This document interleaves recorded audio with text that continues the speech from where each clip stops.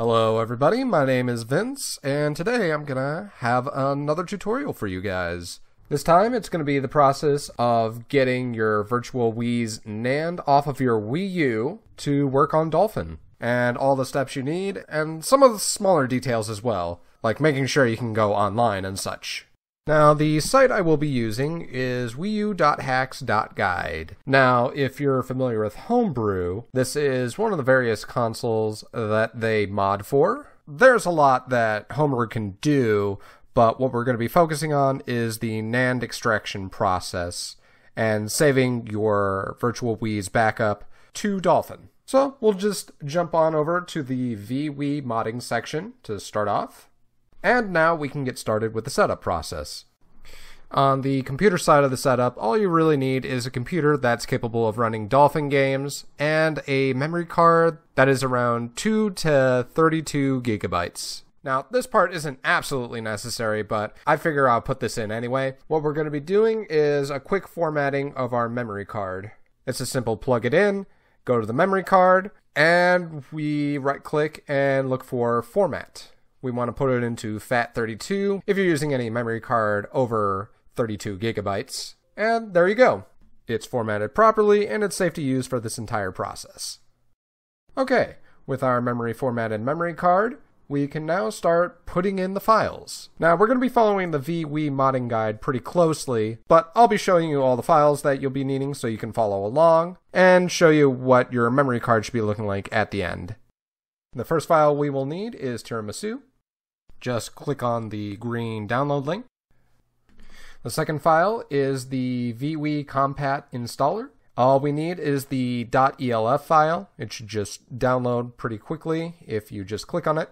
And then the other two, which download instantly when you click the link, which is the patched iOS 80 installer for vWii and the D2X iOS installer. These just download immediately after you click the link. Now, let's move on over to our folders. Okay, so as the instructions go, we're going to start with the patched iOS installer. We're going to extract that. Just going to have an entire folder. Just drag that onto the SD card. Get the D2X iOS installer and extract that. Should just be a folder. And we'll grab that, put it on there. Next is the tiramisu.zip, which should start with the words environment loader. There will be two files, one folder and one JSON file. And we stick them both into the root of the SD card as well. Like so. And then lastly, we got the compatInstaller.elf file. We stick this into the wiiu/apps folder, and this was the folder found in the tiramisu.zip folder. Alright, so we got all the files, we put them in the right places, so we can safely eject our SD card, and we can move it over to the Wii U. Okay, so now we're on the NAND backup side of things. So we're going to put on our prepared SD card, we're going to turn on our Wii U, and then we will be heading immediately to the Internet Explorer app, as we will be doing the browser exploit method. So this will require your Wii U gamepad for this one. Make sure it's fully charged. And on the link, we will be typing in wiiuexploit.xyz. It is all in lowercase and there are no spaces. A link will be in the description below, just to make sure you got the exact typing. Alright, now let's go hit search. There should now be a blue screen with the Squid Sisters from Splatoon on the sides. And on the bottom there, you should be seeing Run Exploit. Now this next part is easy to miss, so pay close attention before you do anything. The moment you hit Run Exploit, you will be getting a white screen. And when you see that white screen, you must push and hold the B button on your Wii U gamepad. This is how we get to the Nand dumper. You should see Wii U on the bottom right, followed by a black screen with a reflection of a 30-year-old Italian man recording using a phone wearing a Yoshi shirt. If you got here, it means you got to the easy part now. Press up or down on the control pad till you get to the Nand dumper, and press A to confirm, or B if you messed up at some point to go back. Alright, so there's a lot of files, but we only need two. We only need the second one, dump SLCCMPT, and the fourth one, dump OTP. The rest of this applies mostly to the Wii U's internal memory, as opposed to the vWii. Confirm your yeses and your nos, and you should be good. Your TV monitor should be showing your typical Wii U loading screen, but your gamepad should be showing the dumping process. It should take about 1 minute and 30 seconds, roughly. I'm just going to skip ahead to the end. And there we go, we got everything dumped onto our memory card. Now, one of the files isn't completely ready yet, so there's one more important thing that we gotta do. In order to get the vWiiNand working correctly, we're gonna need a program called ShowMiivWiiKeys. This was a program created by Curious Tommy, and I'll just show you a quick rundown of what you gotta do. It's very simple.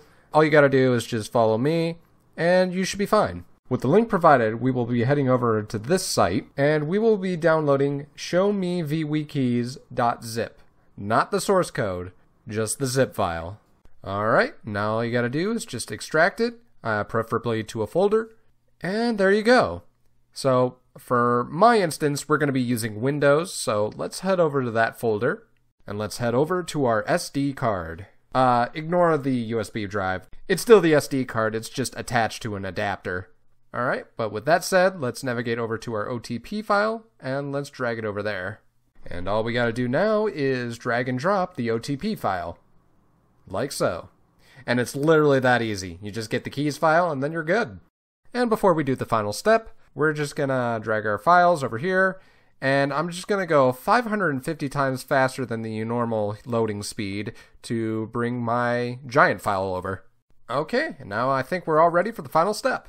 Let's go to our Dolphin, and on the menu tab, we look at Tools, Manage NAND, and then Import NAND. Now, on a normal Wii, it's usually called nand.bin, but on the virtual Wii, we are looking for the SLCCMPT file. We just wait for a load, and then it'll ask for our keys file, which we now currently have on us. This one takes quite a bit longer, so I'll just skip to the end. And there we go!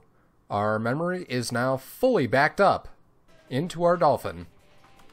And for proof that this is mine, I have an old screenshot over here where I played Excitebots back in 2013, back before I backed it up on my Wii U.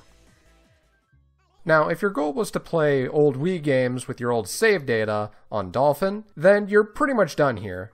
But if you're interested in playing the online once again after its initial shutdown, then there's just a couple more things we gotta do.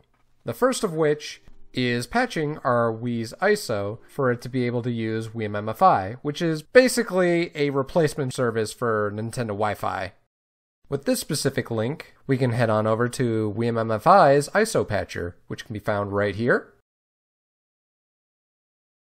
And we get ourselves an ISO of whatever Wii game we need to get. WBFS format also works as well, which is what I'll be doing in the example below. So now we just go to our folder with the patcher app, paste our Wii file into the folder with it, and then you just double-click on the patcher to activate it. It just takes a bit to run the whole thing. It actually takes quite a bit longer than I thought it did.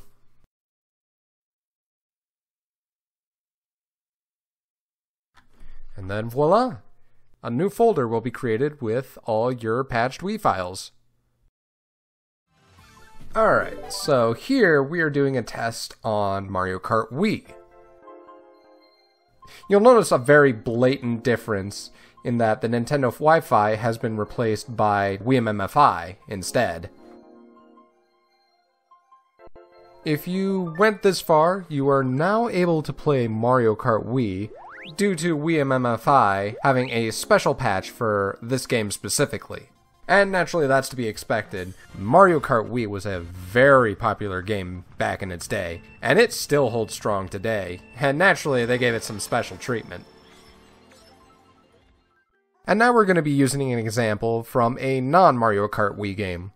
Here's what we get if we connect with all the information we've learned so far. Right here, I'm going to be showing that the Wi-Fi connections is in fact working. Now, as you can see here, we have ourselves an error code 60,000. This is an error code that means that your friend code is not registered to Wiimmfi. Ordinarily, you wouldn't even see any error code message at all. It'll just say that the service has been discontinued. This means that we are heading in the right direction, and there are a couple of ways to bypass this. The easiest way to mitigate this is just making a new file altogether. But if you want to still play with your old file, here's what you gotta do to bypass error code 60,000. The answer is cheat codes. Don't worry, we're not doing anything illegal. As a matter of fact, this is actually an approved cheat code by one of the administrators of the Wiimmfi team, Lesserat. Now, we're going to be skipping the first 3 parts of his instructions, and instead, I will be substituting them with my own. First off, we got to right-click our ISO file from the Dolphin menu. Go to Properties, navigate to the right until you find File System, and then right on the top, we will right-click on Disk. And what we're going to do here is extract all disk. And preferably, let's put this into a new folder that we can easily find. The extraction process takes a little bit of time, so while that takes its time, I'll show you from a previous example. You just look into the folder you extracted into, go to Data, and then to SYS, and we're looking for main.dol. And like part 4 of the instructions say, we're just going to put this into a nice folder for safekeeping. And that's number 4 of the instructions, more or less. So let's move on naturally to 5, and then we're going to download the error code 60,000 cheat code generator. This will generate a gecko code that will help us get our friend code. We're going to copy that file, paste it to where we had main.dol, and we're just going to extract the file. Now we move on to step 6. And in order to do that, we're going to need a copy of our CMD, or our command line. For those not in the know how to find your command prompt's exe file, it starts from your PC to your C drive, otherwise known as your system folder, to Windows, to System32. And if you just look alphabetically on the files, you should eventually find cmd.exe. We're just going to make a copy of that, and then we're going to post that to the folder where we have the main.dol and our code patcher. Now with all 3 files in the same location, we can run cmd.exe, just double tap it, and then we just throw in this line of text, which goes 60,000-cheat code-generator-win64.exe space main.dol. And you can find this entire line of code in step number 6. It's all highlighted for you. Toss in that exact line of code, and with all fingers crossed, it should generate you your friend code gecko code. Copy that 8x2x9 code sequence, and we'll be heading over to Dolphin, where we once again right-click on the game we were looking at, go on over to Properties, navigate this time over to Gecko Codes, and after clicking in Add New Code, we paste that entire code sequence. And to prove that it's now officially working this time, we're going back to the gate in Animal Crossing City Folk, and we're going to be testing out the connectivity.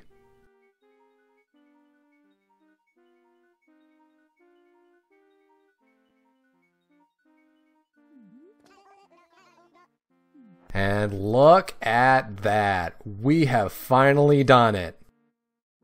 And now you're going to see an official connection. For this one, I asked for Liz to help me out, and you'll hear us talking in a bit.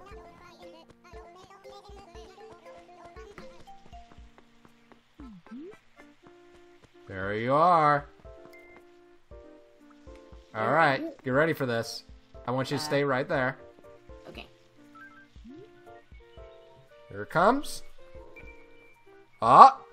Looks like someone's here. Please have a safe and enjoyable journey. Here we go.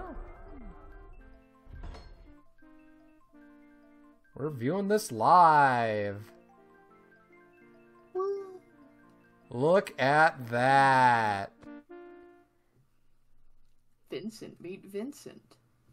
It's like meeting my past self. Yo! And yeah, there you go. It all works. Now, before I head off, there's just a few more things that I just want to mention. So, like Lesserat said in his post, there are several games that this is confirmed to work for, and there may be some games where it might not work. I know for a good example, GoldenEye on the Wii uses a completely different connection from what I hear. I never actually got it confirmed myself. All I know is that I haven't been able to connect to the Wi-Fi, and it appears to be a completely different server altogether that handles GoldenEye. And I also want you to keep in mind that Lesserat's post is about 3 years old, and a lot of updates had been happening in those past 3 years. Excitebots, for instance, is confirmed working now. In fact, if you look at this screenshot over here, I do have confirmation that I was able to connect to my past self using a more modern file on Dolphin. Another thing I'd like to point out is that there are actually communities that still thrive via Discord and whatnot. I'm not going to personally tell you the Discords themselves, but if you can think of a Wii game that has Wi-Fi, it most likely exists. It seems that most of the communities are pretty well regulated, but on the other hand of things, what you end up with in the internet is up to your own discretion. So, if you don't like what you see, I don't know what to tell you. Stay in a vacuum. And I think it's high time to give some credit where credit is due. From the creator of the Wii U Hacks Guide, there's El Punicle, Flimflam69, Flump, Gary Order Nix, Hyper Haas, Huhen, I Have a Hack / I Have a Mac, Link5261, Mashel, Noah ABC12345, Playelect, Profanity, and Red QB. These guys have all contributed to making this guide, and several others that have been unnamed, and they did a really good job with this guide. Special thanks to the original creators of the Nand Dumper by CoolDev, and the creator of the Mocha CPU, that was pretty much a predecessor to Tiramisu, created by DMOC. And there are several other people who contributed to this Wii U scene publicly, such as Smealim, Pluto, Yellows8, Nairwert, and Derek. Special thanks to Curious Tommy for making ShowMiivWiiKeys, which allows you to put your Nand onto the Dolphin. Very much a good thank you to that guy. A little special thanks to the Homebrew Discord, who actually took the time to help me out and figure out what I was doing wrong. You'll probably see that comment chain if you look for me. Special thanks to the creators of Wiimmfi, which is Wiimm and Lesserat. They are both the creators and the admins of Wiimmfi. I know I give a lot of credit to Lesserat, but Wiimm, as I now found out, is actually a separate user and creator. They do wonderful work. It is really impressive what they do. Special thanks to Liz, my partner in crime, who puts up with all the crazy experiments I do with Wiimmfi. And finally, I'd like to give a personal shout out to Jack Sorrell, who he's had a couple of tutorials that basically taught me quite a number of things. And I just wanted to give him some credit as well. And I believe that's everything. If you guys have any questions on how to do any of this or have any input, I might have to, update this video in case something is just out of date or something doesn't make sense. But I believe that's everything. All right. Thank you very much. And bye-bye.